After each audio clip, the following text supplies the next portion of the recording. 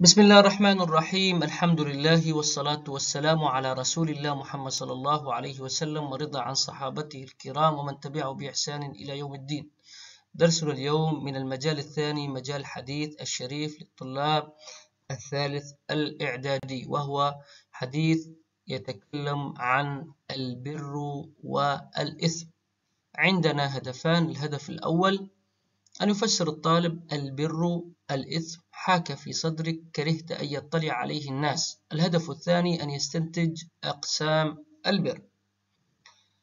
لتحقيق الهدف الأول وقبل البداية نقرأ الحديث عن النواس بن سمعان الأنصاري قال: سألت النبي صلى الله عليه وسلم عن البر والإثم فقال: البر حسن الخلق، والإثم ما حاك في صدرك وكرهت أن يطلع عليه الناس. هذه مفردات الحديث، المفردات الصعبة في الحديث، وهو تحقيق للهدف الأول أن يفسر الطالب البر الإثم حاك في صدرك كرهت أن يطلع عليه الناس. البر بالكسر وهو الإحسان، وهو لفظ جامع لكل خير. إذن البر بالكسر هو الإحسان. الإثم هو الذنب، والإثم كلمة جامعة للشر، كلمة جامعة للشر. حاك في صدرك أي تردد وصرت منه في قلق وشك. حاك تردد في صدرك وصرت منه في قلق وشك. كرهت أن يطلع عليه الناس، أي أن يراه الناس ويعلم به، لأنه محل ذنب وعيب. إذن كرهت أن يراه الناس ويعلم به لأنه محل ذنب وعيب. هذه المفردات الحديث. وتحقيقا للهدف الأول شرح مفردات البر والإثم وحاك في صدرك وكرهت أن يطلع عليه الناس. ننتقل إلى الهدف الثاني، أن يستنتج الطالب أقسام البر.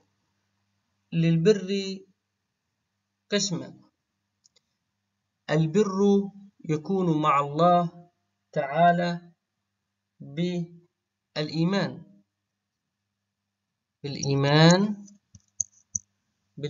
به والالتزام بأوامره. إذن القسم الأول من أقسام البر مع الله، ويكون ذلك بالإيمان والالتزام بأوامر الله عز وجل. القسم الثاني من أقسام البر هو البر مع الناس. البر مع الناس، ويكون مع عباد الله، وذلك مثلا ببر الوالدين، على سبيل المثال بر الوالدين وصلة الأرحام وحسن الجوار والمعاملة الحسنة. إذن أقسام البر مع الله والبر مع الناس. البر مع الله يكون بالإيمان والالتزام بأوامره واجتناب نواهيه.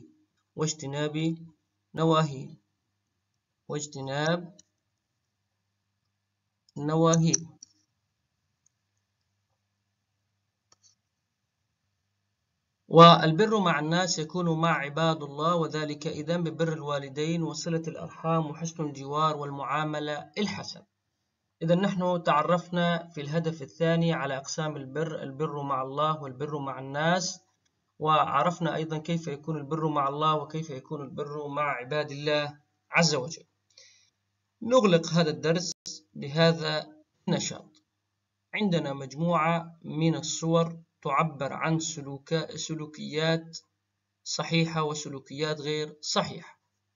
نأخذ الصورة الأولى ونرى فيها أن رجل يرمي الأوساخ في مكانها المخصص لها. هذا السلوك صحيح، لماذا؟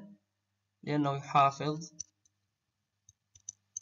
على النظافة، وهذه من أخلاقيات الإنسان المسلم. ننتقل إلى الصورة الثانية. الصورة الثانية رجل يقوم برقية المريض، وهذا السلوك صحيح. الإنسان يأخذ بالأسباب، يذهب إلى الطبيب ويرقي نفسه أو يذهب إلى راقي يرقي. هذا صحيح، وهذا أيضا من السنة، سنة النبي عليه الصلاة والسلام. ننتقل إلى الصورة الثالثة. هناك من يقوم بتلويث الحائط بكتابات وغير ذلك بالأماكن العامة، وهذا سلوك غير صحيح. هذا سلوك غير صحيح. لماذا؟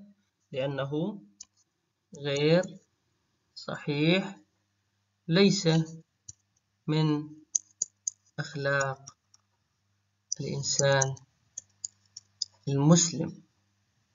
الكتابة تكون في المكان المخصص له، ليس في الأماكن، تخريب الأماكن العامة وغيره، وهذا من أذى الناس وأذى المجتمع أيضا. الصورة الأخيرة نرى هناك شاب يقوم بالاستهزاء والسخرية والضرب لرجل كبير في السن، وهذا السلوك أيضا غير صحيح. السلوك هذا غير صحيح. لماذا؟ لأن الإسلام أمرنا غير صحيح هذا السلوك، لأن الإسلام أمرنا باحترام. غير صحيح.